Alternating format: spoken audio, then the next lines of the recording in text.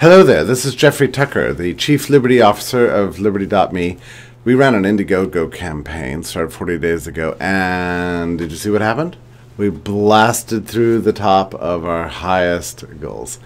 And you can't even believe what this meant to us. I mean, the last 48 hours were frenzied. We were watching the meter just move, move, and move. And then we went through the top and we all just celebrated. It was just amazing. I mean, for us, we've been working 16-hour days for a while, living off Chinese food and pizza at our desks, working with code slingers all over the world. So to see something like this happen like this is a great sort of vote in confidence in the business model and the service we're providing.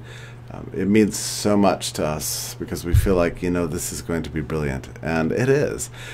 We get to be on the inside, seeing everything happening, and the machinery, the tools that we're creating for you are just extraordinary at this point.